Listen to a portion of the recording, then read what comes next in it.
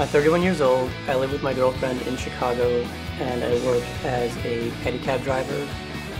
I work at Cubs games and White Sox games and other events where there's a large gathering of people.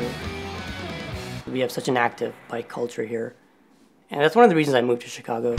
I'm really into bicycles. So I have a bunch of bikes in my garage right now that are all in various states of disrepair.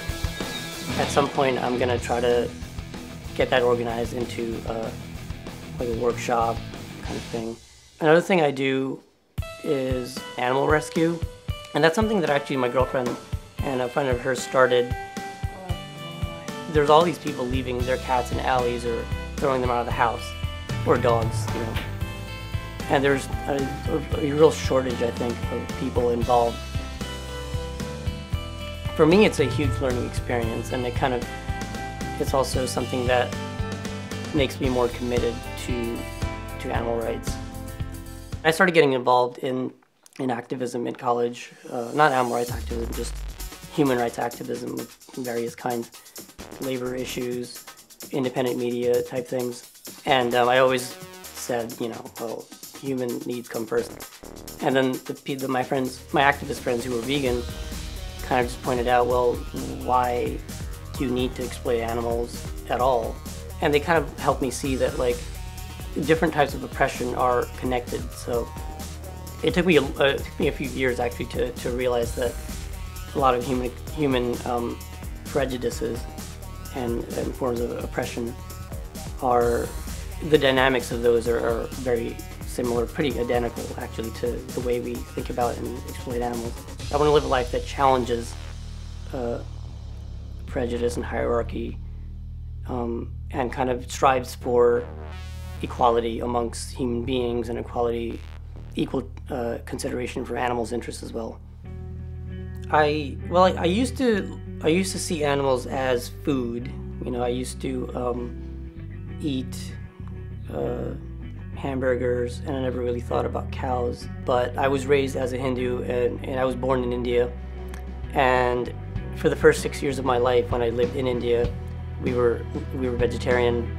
And part of Hinduism is respecting animals and not killing them. But when I thought about it later on, when I was becoming vegan, I felt it was really inconsistent, because although vegetarians don't want to eat animal flesh, they're still eating animal products, which involve a great deal of suffering and exploitation. So I wanted to not be part of that exploitation. My view of animals today is I look at an animal and I see an individual. Every time I see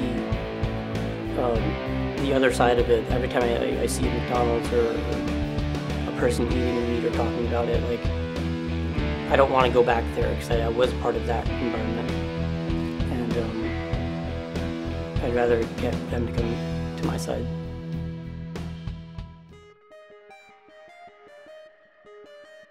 Sometimes I'll work with other animal rights people, and we'll set up a table with vegan animal rights literature at different events. And so people will come to the table and they'll say things like, "Oh, I could never be vegan.